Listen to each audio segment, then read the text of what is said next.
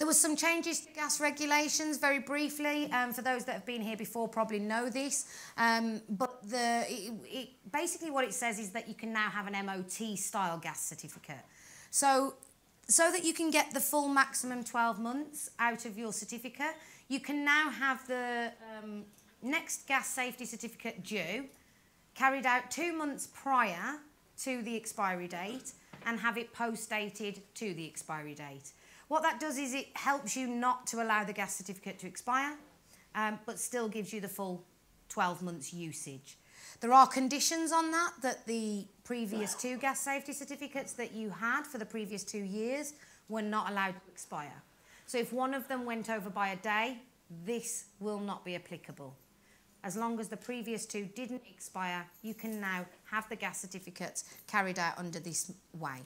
Make sure your gas engineers, if you use your own gas engineers, know about this. Because if you're doing it a couple of weeks early, a month early, you can get it post-dated so you're getting maximum return. Okay?